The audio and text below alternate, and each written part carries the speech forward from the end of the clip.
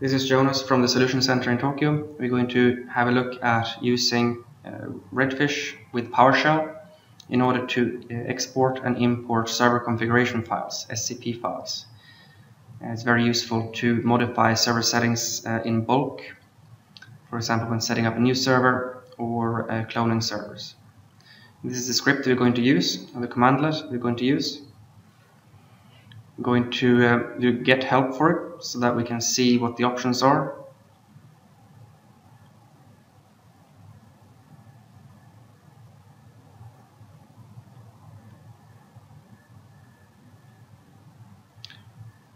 It gives you the ability to export this file to, for example, a ZIP share, a normal Samba Windows share, or an NFS share.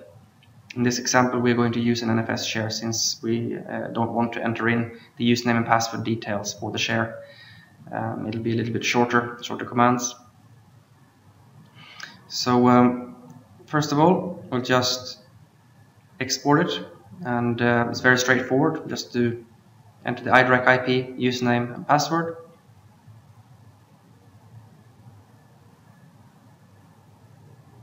Then we say the method. In this case, we want to export. You can also import, of course. The target could be system, BIOS, or in this case iDRAC, for example.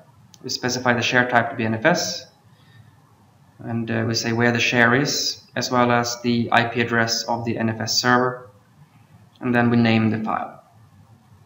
So we'll put something easy to recognize, windows.demo, and at the end it's the export format, which we specify to be XML. We kick that off. It has now created a job for this, a job ID, which we can also verify via the GUI.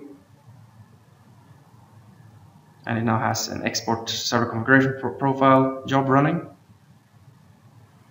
So we let that go through. It's fairly quick, only 11 seconds. Let's just have a look at the NFS server. See if the file has been successfully uploaded to the share, and it is right there. Let's just have a look at the start of that file. As you can see, it's standard XML text format. We want to do an import test as well, so we'll just copy this file and rename the new file import instead of export. And then we can modify some setting in there and then import it. So let's have a look at that.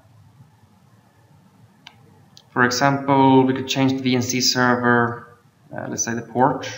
It's 8080 right now.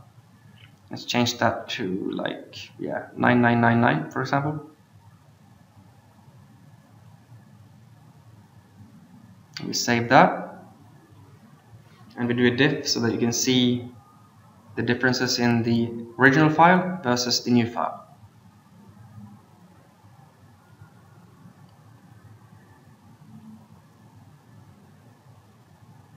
It's only that port that is different in there.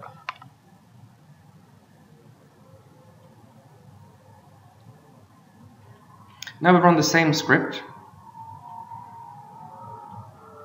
except this time we're not going to enter any information on the command line directly. We'll simply hit enter, and then it will ask us for the information that is required. So we start off with the iDRAC IP, username, password. In this case we want to import instead of export, so we change that for the method. And the target is the same as before, it's iDRAC, because those are the settings that we are importing. Using an NFS share, and specify the details for the NFS server.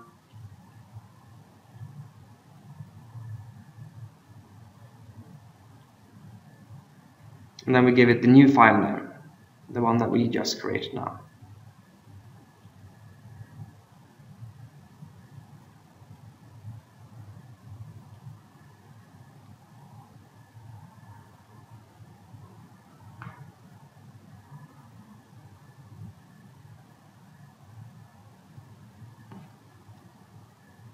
And it has now created an import job, which we can see the job ID for right here. This tool will be fairly quick. There you go, 6 seconds. That is very fast. Let's verify the setting in here. It says that it was imported completed, and we can just go in and have a look at the configuration. The setting we changed is on the virtual console and VNC server. And as you can see, it's now updated to 9999 as expected. It's fairly simple to modify settings this way. You can modify any setting in the server. You can of course modify all the settings in the server as well at once.